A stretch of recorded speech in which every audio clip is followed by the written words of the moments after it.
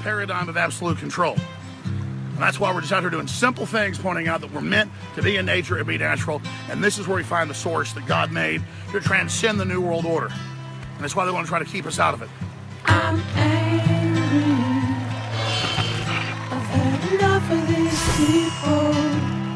They're a bunch of Christian murderers, scum. They're on giant death factories, keeping babies alive and selling their body parts. What more do you need to know about these people?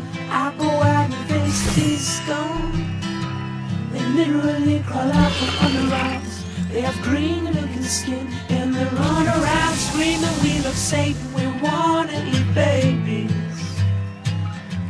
I have them on video.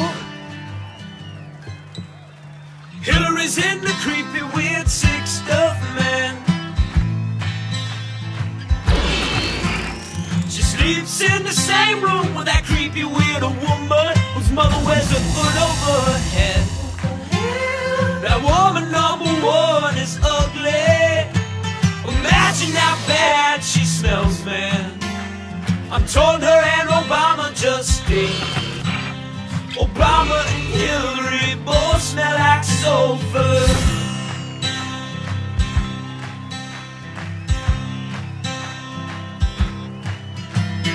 Literal vampire pot and the goblins hobbling around coming after us.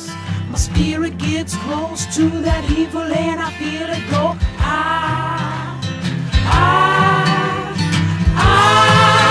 We're such self-centered crap, we don't even notice hell itself rising up against us. Millions of pointed people of the very worst type, and I'm so pissed. We're gonna steal your daughter at the mall. We're gonna steal your wife, your son. We're gonna stab you with a butcher knife, and then the police chief is gonna say, we love our Somalis, we love our Muslims. Oh, they're so good, oh, they're so sweet. I was watching Fox News as I worked out this morning.